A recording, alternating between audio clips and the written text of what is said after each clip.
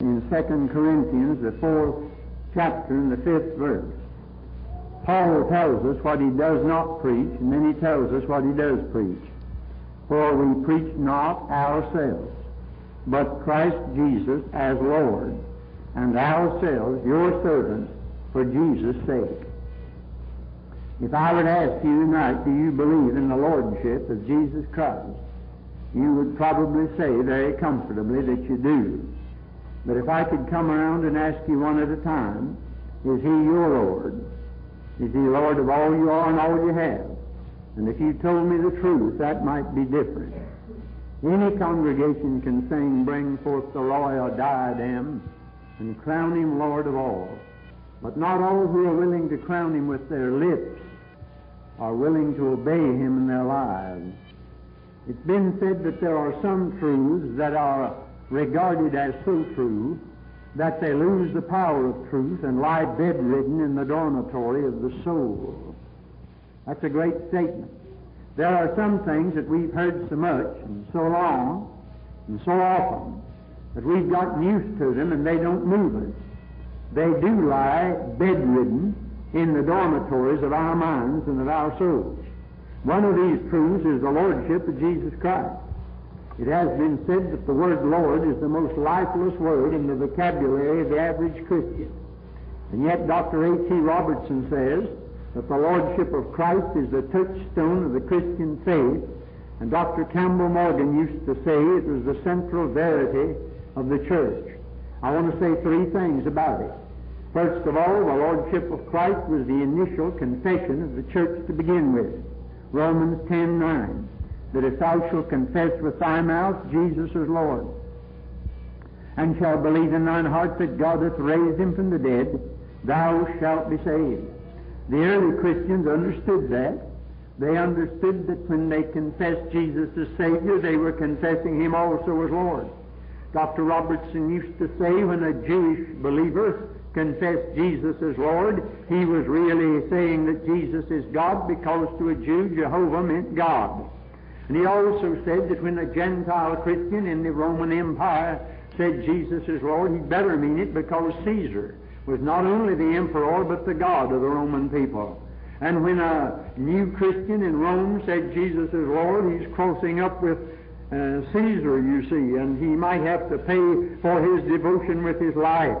I've heard my friend Howard Butt tell about one of the early martyrs of the Christian church who was being marched out to the place of execution. And the rough Roman soldiers were manhandling him. One of them asked him, "Where now is your carpenter God?" And he answered, "He's making a casket for your emperor." My, what an answer. And that's just about what happened. All the way through the New Testament, beloved, it is never Christ and. You never have to add anything to Jesus. He is Alpha and Omega. He's the first and the last, the beginning and the end, and He's the whole alphabet, not just the first and last letter. When you write a letter, you don't have to go out of the alphabet to borrow a letter. They're all there, all that you need. You never need to leave Jesus for anything. When they had a crowd and nothing to eat, you remember how He answered that predicament? He said, "They need not depart. Give ye them to eat." That's a great missionary text.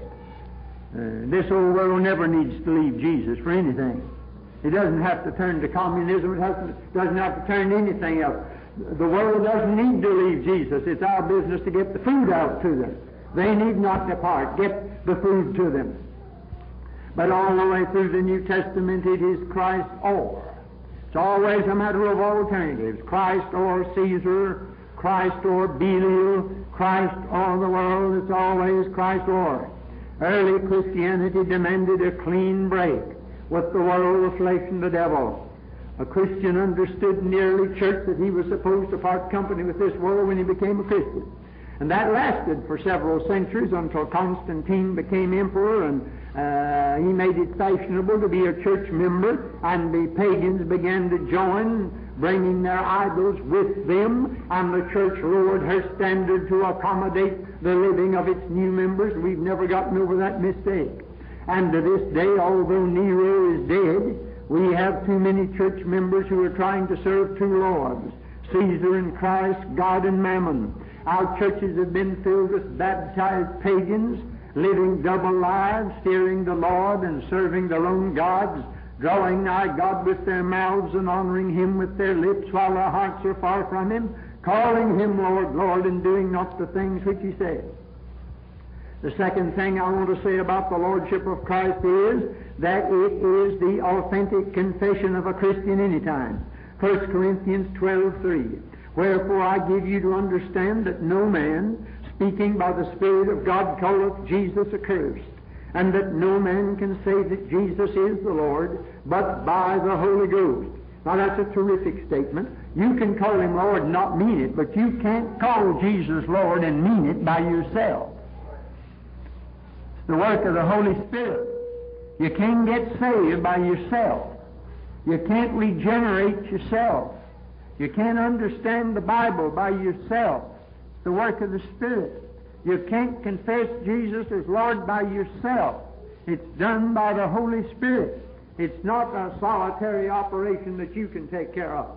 You can say it, not mean it, because Jesus said, why call ye me Lord, Lord, and do not the things which I say.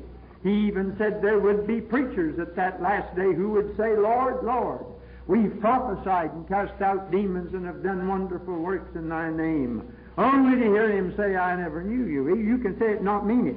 But you can't say it and mean it by yourself. It's through the operation of the Spirit of God. You couldn't save yourself, but when you wanted to be saved and were ready to be saved and ready to trust Christ, then the Holy Spirit did what you couldn't do, and you were born again. So if you're willing to make Jesus the Lord of your life, and if you want Him to be the Lord of your life, and if you will to make Him your Lord, then the Holy Spirit comes in and accomplishes what you're not able to do. So it's true all the way down the line. I'm afraid we preachers have created a false impression without meaning to do it through the years. I think we've given people the idea that accepting Jesus as Savior is one thing and confessing Him as Lord is something else. We've made two things out of it, and it isn't two things. We have a great many people today who say, well, I took Jesus as my Savior. I could ask you tonight how many of you have taken Jesus as Savior, and most of you would say you have. But if I asked you, is He your Lord, most of you, if you told the truth, would have to say no. Well, then you're not saved. If you are willing to take Jesus as your Savior and not willing to make Him your Lord, if you willfully and deliberately reject Him as Lord, you don't even have Him as Savior. And it is high time that our people were shocked into learning this. Salvation, beloved, is not a cafeteria line where you can go along and take what you want and leave the rest. You can't take the Savior part and leave the Lord part and be saved. You can't take Jesus on the installment plan. You can't take Him on approval like you buy a stock of goods. You either take Him for all He is or you don't take Him. Now, some people may not understand all that Jesus is. I don't suppose anybody does when they get saved. If you take Him for all you know Him to be at that time, you're saved. But what I'm saying is that any person who will confess Jesus as Savior and deliberately and knowingly and willfully reject Him as Lord is not saved. Paul said to the Philippian jailer, believe on the Lord Jesus Christ. He gave Him all three names, Master, Mediator, and Messiah, all in one. He didn't say, now you accept the Savior and we'll baptize you and you'll join the church and you can think over this Lordship of Christ. Maybe later on sometime when we have a dedication meeting, you can come down the aisle and take Him as Savior, but you don't have to do it now. That's not what He said. He said, let's have it all over right at the beginning. Jesus Christ demands more absolute loyalty than any dictator that ever has lived. Hitler, Mussolini, Stalin. No dictator has ever demanded as much allegiance as Jesus. The only difference is he has a right to. Love so amazing, so divine demands my soul, my life, my all. You have only one option in this world. You can take Jesus or not take Him, but if you ever really take Him, your option ends. You don't have any more option. You belong to Him, lock, stock, and barrel. You don't have any right to your life. You don't have any right to your pocketbook. You don't have any right to your future. You don't have any right to anything in this world. You are the bond slave of Jesus Christ, bought and paid for by His blood. You are not your own. You're bought with the price. You belong to Jesus Christ. Now, you're going to tell me in the church. You're going to tell me what to do. Well, my friend, I don't have to tell you. You've been told. You belong to Jesus Christ. You don't have any say-so over your life from the moment you're saved. I remember when I came to Jesus as a country boy in the hills of western North Carolina. I went out into the woods in the best way I knew how. I trusted Jesus. I came back up, I remember, to the home, and I didn't understand much about the plan of salvation. You don't have to understand it all. You don't have. But I remember that I was trying to sing that old song, Jesus, I my cross have taken all to leave and follow Thee. Destitute, despised, forsaken, thou from hence my all shall be. I didn't have much sense as a green country boy, but I had enough to know one thing. I realized I was under new management. I realized that. No theologian had to explain that to me. I realized I'd given myself away to Jesus Christ. Now, have you ever done that? That's what being saved is. And I think our churches and our Christians are in such a sad condition today because we've got a cheap believism that doesn't believe and a cheap profession who never confess His Lord. After all, the word Savior is found only 20 times, and the word Lord is found 40 times. That's His name. Romans 14:9 says, For this cause Jesus died and rose again, that He might be Lord of the dead and of the living. That's what He lived for, that's what He died for, that's what He rose for. A Christian is a believer, a disciple, and a witness. He ought to become all three at the same time and be all three the rest of the time. Acts 11:26 says we were called disciples before we were ever called Christians. The Great Commission says, go make disciples. It doesn't say make believers. Of course, you have to be a believer to be a disciple. But it says make disciples. Now, there's a difference between a believer and a disciple. God's not out today, beloved, just saving sinners. God's out making saints out of sinners. And they become saints the moment they're saved, and then He works on them, making saints out of them all the rest of their days. It's instantaneous, and it's progressive, and then someday it's going to be final. But He's working on it. He's having a terrible time with some of us. The crisis of conversion must be followed by continuance. I preached this morning here on if ye continue in my word. That's what makes you a disciple. I meet some folks who say, well, I took the stand 25 years ago, and some of them still standing. They haven't moved since they took it. I was up in New Hampshire in a Bible conference, and the missionary sister said that the trouble today with most of us is we're singing standing on the promises when we're just sitting on the premises. And I think that's where most of the saints are today. When a child is born into a home, that's a thrilling experience, but it takes 20 years to make a man or a woman out of that child. Evangelism is great business, but it's only the beginning. Now let's make this plain. Salvation's free, thank God, not cheap. A thing can be free without being cheap. It costs a plenty. It costs God His Son. It costs the Son His life. It's free to you. But the minute you become a Christian, you not only become a believer, you become a disciple, and that'll cost you everything you have. Everything.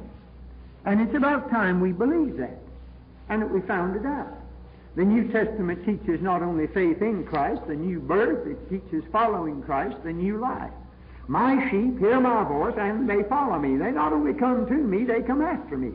A believer comes to Jesus, a disciple comes after Jesus. Peter followed Jesus by the Sea of Galilee, and then he denied Jesus later on, and for some days he was not a disciple. How do I know? Because the angel at the sepulchre said, go tell his disciples and Peter. Now you see, he was in a different classification. And then Jesus met him by the Sea of Galilee, by the Sea of Tiberias, and said, follow me, and he took up where he left off and followed him again. We hear a lot about prospects today. We're always going after prospects. Had it ever occurred to you that Jesus lost some of his best prospects? And as far as I can see, he didn't try to go after them and lower the terms and make it easier so they'd follow him. In the 9th chapter of Luke, he had 3 prospects in the last 6 verses, 2 verses to a prospect. And they looked like they meant business. The first one said, I'll follow you wherever you go. And Jesus said, foxes and the birds have a place to stay, but I don't. As if to say, now, do you know what you're talking about? Have you ever counted the cost? The second said, let me first go bury my father. That little word first tells the tale. When anything's first ahead of Jesus Christ, you're not going to follow him. Suffer me first.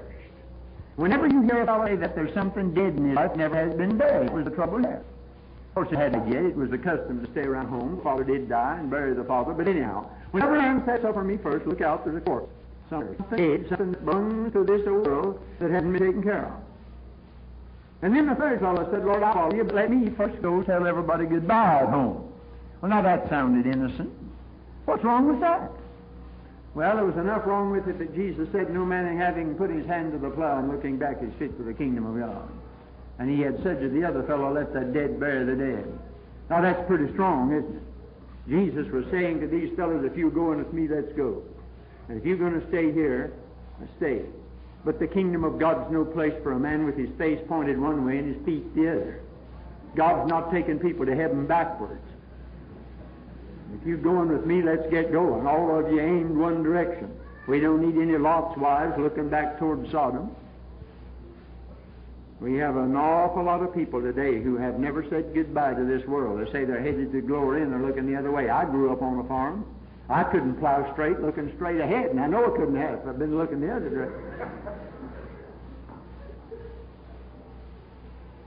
Have you ever studied the difference between our Lord's attitude toward sick folks and sinful folks on one hand and prospective disciples on the other? Now, if anybody came to Jesus sick or sinful and willing to admit it, he dealt with him immediately in all love and kindness and tenderness. But if some prospective disciple came along and said, I'll go with you anywhere you go, Jesus could reduce him to his right size in very short order. And he lost some of his best prospects. How about the rich young ruler? That was a good one. He had manners, for he came kneeling. He had morals, for he kept the commandments. He had money, for he wouldn't turn it loose. If he'd try to join the average Baptist church today, they'd say, get him in a hurry and don't ask him any questions. Make a treasure out of it.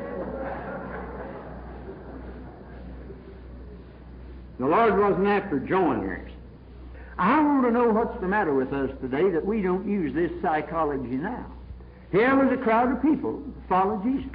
And we'd have got so excited, we preachers would have been so excited that we just said, why, this is a wonderful opportunity.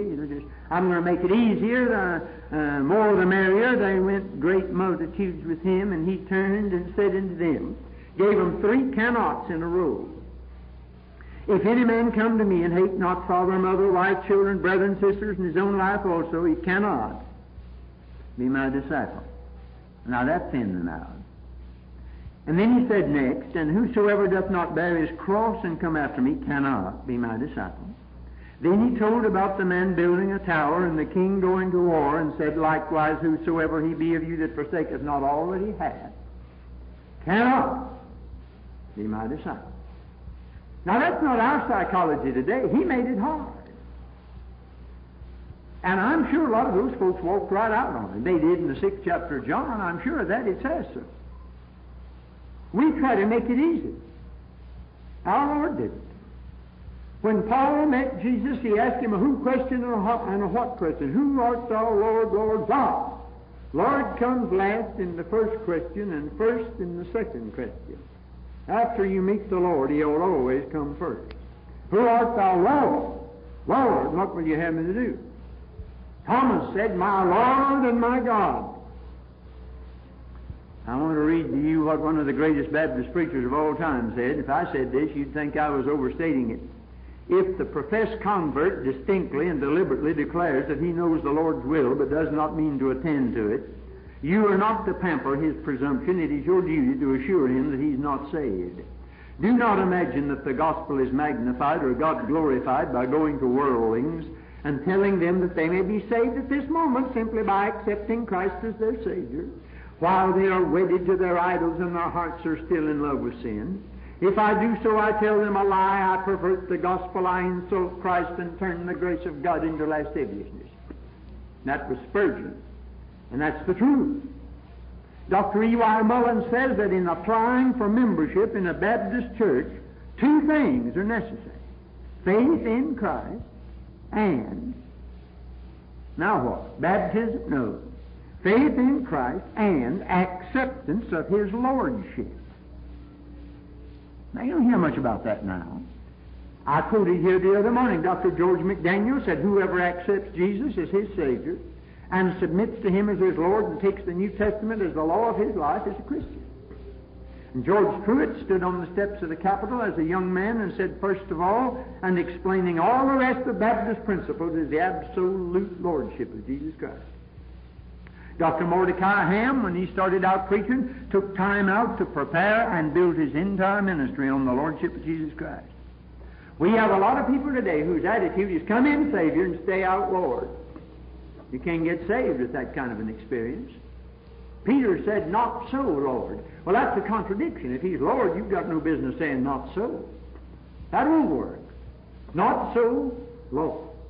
I want to say finally that the Lordship of Christ is the final, the ultimate confession of all creation, because I read that God hath highly exalted Him and given Him a name which is above every name, that at the name of Jesus every knee should bow in heaven and earth and under the earth, and every tongue should confess. Here come these three names again. What are they going to confess? That Jesus Christ is Lord, to the glory of God the Father.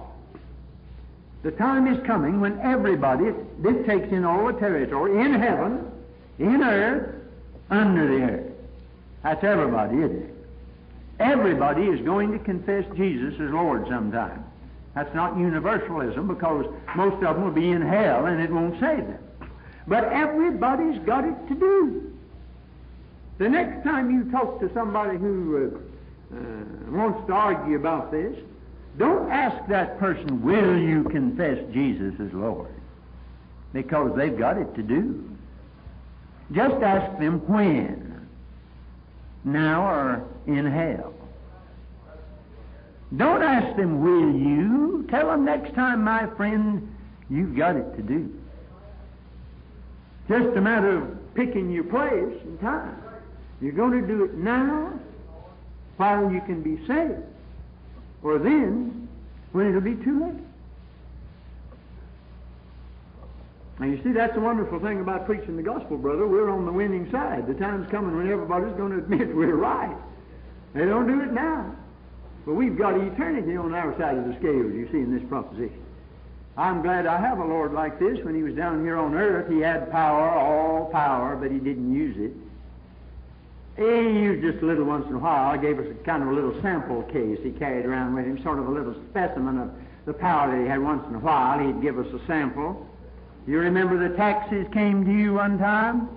Uh-oh. Pardon me for bringing that up. But you remember that the Lord said, now there's a fish out yonder with the money in its mouth.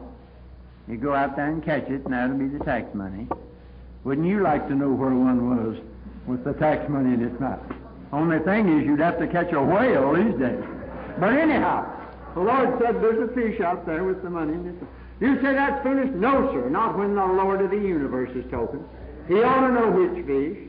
You see what a wonderful Lord we have. He got in a little boat one day and took a nap. The storm came up, and those poor little disciples forgot they had the Lord with them and said, don't you care that we perish? Then He arose and said, peace, be still. And those waters subsided, looked like a looking glass. That old lake was so calm. I know that a big preacher today says that he said that to the disciples and not to the sea. I like the way it reads. I like it because they said, what manner of man is this that the winds and the sea obey Him? While when He rode into Jerusalem, nobody had ever ridden that donkey before. You'd have tried it, you'd wound up with your head in the sand and your feet in the air, but the Lord rode into town because He was Lord of donkeys, just like everything else. And that ought to be reassuring to some of us, in particular. He was the Lord of disease. Wouldn't you like to have been in a sick room and here was a loved one about to die, and the Lord comes in and just touches that brow, and next thing you know, they're helping get dinner back in the kitchen. Just like that. And He was Lord of death. Nobody ever died around Jesus. You can't find out how to conduct a funeral in Matthew, Mark, Luke, and John. They didn't have any. Thank God they were all resurrections. Didn't have any funeral. You can't find a funeral service in the four Gospels. Nobody ever died around Jesus.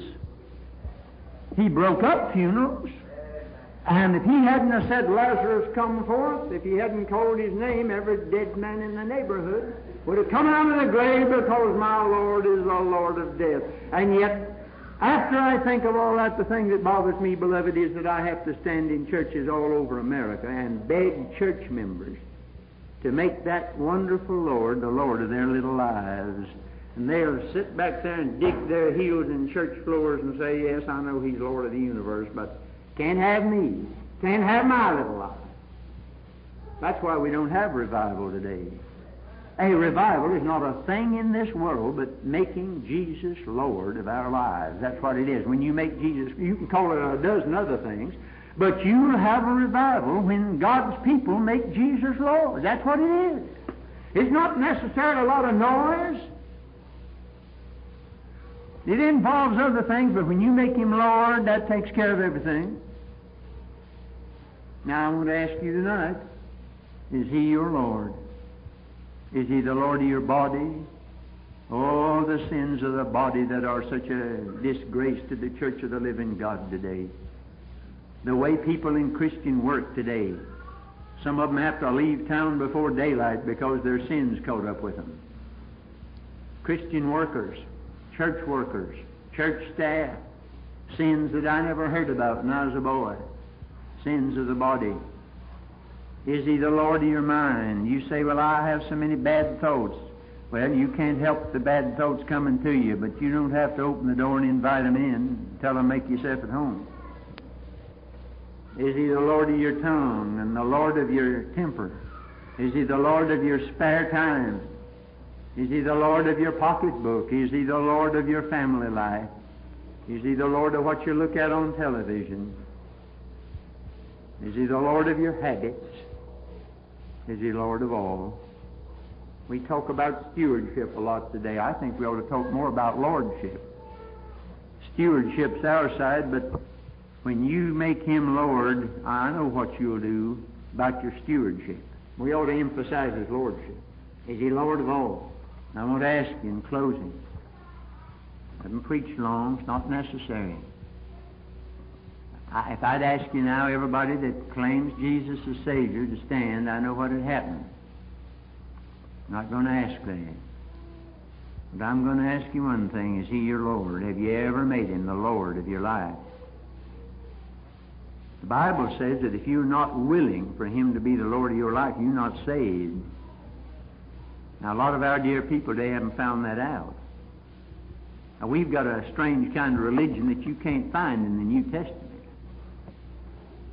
Anybody pretty nearly is willing to say, sure, I'll take Jesus as Savior. I don't want to go to hell. I want to go to heaven. I take Him as Savior, and then they won't have Him as Lord. Well, then, my dear friend, you still don't have it. If you're not willing for Him to be the Lord of your life, He's not coming in just to be Savior if He can't be Lord. Because this verse says that if thou shalt confess with thy mouth Jesus, that means Savior. That's what Jesus means. If thou shalt confess with thy mouth the Savior as Lord. I want to ask you in all seriousness, beloved, is He your Lord? Let's bow our heads in prayer. You've been very attentive tonight. I want to ask you just this. If He's not your Lord, if He's not Lord of your life, would you be honest enough and humble enough to slip up a hand out there and say, Brother Havner, by lifting up your hand, you're saying, no, I must tell the truth tonight. I claim to be a Christian. I say I've taken Jesus as my Savior, but to tell the truth tonight, He's not the Lord of all I am and have. God bless you. Yes, I see that hand already. Yes, all over the place. He's not Lord of all, but I want Him to be. How many? You put up a hand. He's not Lord of all in my life tonight, but I want Him to be. Yes, there are many hands. Put them up everywhere. Lift them high. It's a little hard to see back there. Yes, God bless you. He's not Lord of all. Out here on the edge, yes. I claim to be a Christian, but Jesus not Lord of my life. But I want Him to be. God bless you, boy, over there. There are others. Lift it up. He's not Lord of all in my life. Now revival is making Jesus Lord. Are you willing for Him to be Lord of your life beginning tonight? Are you willing for Him to be Lord and Master of all that you are and have? I'm not going to ask you to come down to the front. The Bible doesn't say anywhere in it, if thou shalt walk down the aisle and shake hands with the preacher. It says here in Romans 10:9, and that's the way we're going to do it tonight, if thou shalt confess with thy mouth Jesus is Lord. I'm going to ask you that lifted a hand and anybody else that's willing to mean business. We don't want anybody to do it just to be passing away the time. This is serious. I want everyone that's willing tonight for Jesus to be the Lord of your life from this moment on. Lord of all that you are and all that you have. If you're willing, I'm going to ask you to stand and say just this, no more. This is not a testimony meeting. I'm going to ask you to stand and say just this, one by one. I confess Jesus as my Lord. My Bible says, whosoever shall confess me before men, and that's what we want you to do tonight, him will I confess also before my Father which is in heaven. But whosoever shall deny me before men, him will I also deny before my Father which is in heaven. There's a great day coming. Jesus said if we're not willing to confess Him before people down here, He'll not confess us up there. I'm going to ask you, several hands went up over here on this side to my right, to your left. Up and down this side, a number of hands went up. In order to keep quite a number from getting up at one time, I'm just going to ask over on this side. Will you, if you're willing for Jesus to be the Lord of your life, beginning now, I'm going to ask you to do it the way the New Testament says to do it. Will you just stand where you are and say just this, I confess Jesus as my Lord. If you mean it. You said you wanted Him to be Lord tonight. I said a while ago, how many of you are willing for Jesus to be the Lord of your life? And you said you did. Well, let's do it the way the Bible says to do it. If you're willing for Jesus to be the Lord of your life, will you stand wherever you are back there and just say it as the Bible says it? I confess Jesus as my Lord.